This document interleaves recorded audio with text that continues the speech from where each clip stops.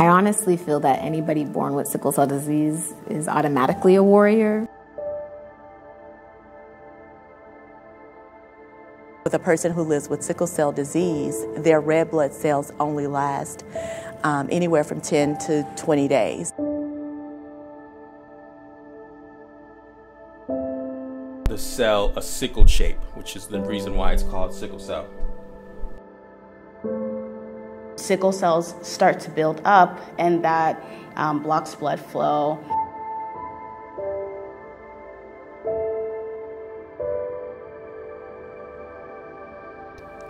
Medicine, narcotics don't solve everything. Don't solve everything. It will not solve it. It will make, I believe this in my heart, it will make sickle cell patients, it will make us get worse than we are.